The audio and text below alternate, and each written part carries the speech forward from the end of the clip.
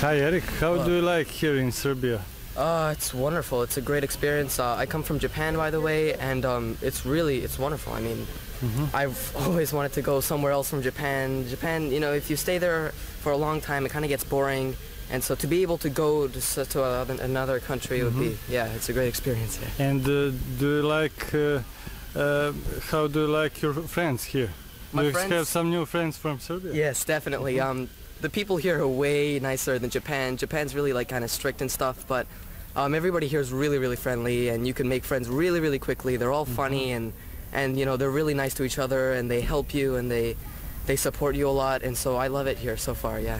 And how do you spend time in the evening or something?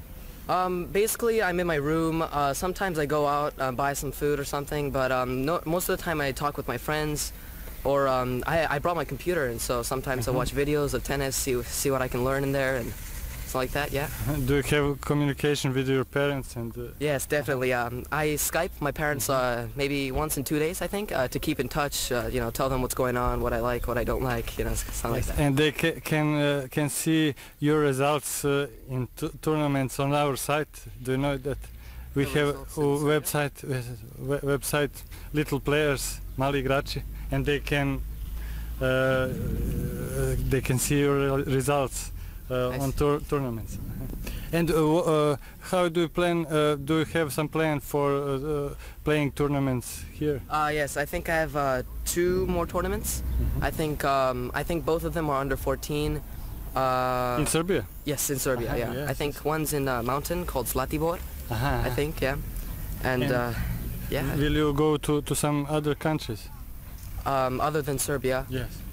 I don't think so. On tournaments or something? No, no, I don't think so. I'll be in Serbia. Okay. And final question, what do you like to eat here? Is it Serbian food? Yeah, well, I love the meat here. I love cevapi.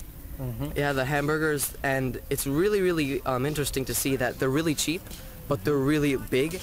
And in Japan, you know, something this small would be like 4 times as expensive. Yes. And so it's beautiful. I can eat as much as I want, and you know, everybody's having a good time. I love the food here.